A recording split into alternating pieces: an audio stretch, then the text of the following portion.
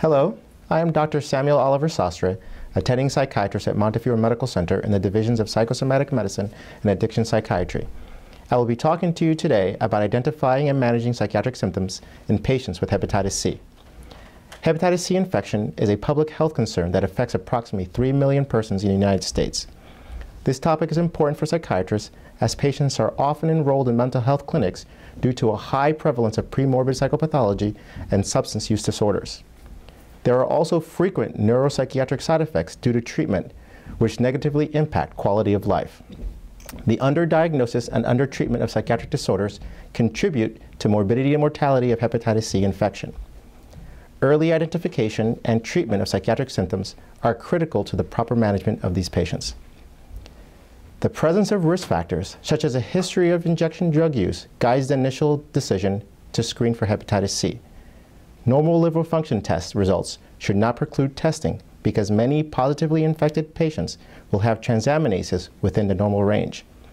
Initial screening is via detection of the antibody against the hepatitis C virus, a test which is highly specific and sensitive for past exposure.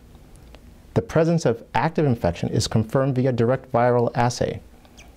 The severity of liver damage, as assessed by liver biopsy, determines whether treatment is needed. Once treatment is deemed necessary, genotyping of the hepatitis C virus determines the appropriate duration and dosage of immunotherapy. Patients with chronic hepatitis C infections have few, if any, physical symptoms. However, many have neuropsychiatric symptoms or frank disorders before the diagnosis is made or treatment initiated.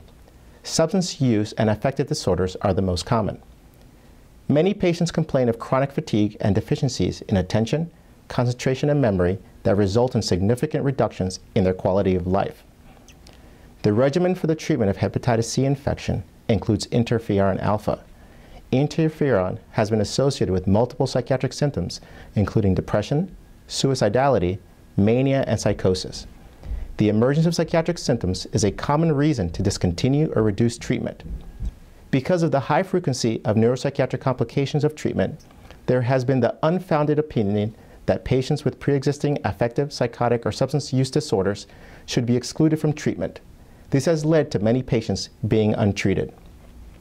Multiple studies show that the availability of appropriate psychiatric services during treatment is more important than attempting to select lower-risk patients for antiviral therapy. Psychiatric treatment should have the goals of alleviating symptoms and allowing the completion of interferon therapy without interruption. Depressive symptoms, the most common neuropsychiatric manifestation, begin early in treatment, usually within the first 12 weeks. Antidepressants are the treatment of choice for interferon-induced depression. Most currently used antidepressants are effective, and the selective serotonin reuptake inhibitors are considered first choice. Studies have yielded conflicting results for the effectiveness of giving antidepressants prior to initiation of interferon treatment. However, antidepressants have been shown beneficial for patients with subsyndromal depressive symptoms present prior to interferon treatment and after clinically significant depressive symptoms emerge. Electroconvulsive therapy also has been reported to effectively treat depression in patients undergoing antiviral therapy. Although antidepressants are effective for treating affective and cognitive symptoms, they are not as effective in alleviating fatigue and other neurovegetative symptoms. Psychostimulants have been studied for treating depressive symptoms in medically ill patients and can be used to treat interferon-induced fatigue.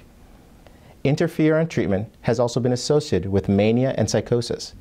The incidence, pathophysiology, and management of these treatment-emergent symptoms are not as well studied, however. Treatment consists of decreasing or stopping immunotherapy and adding mood stabilizers and antipsychotics. Once immunotherapy is discontinued, mania and psychosis usually resolve.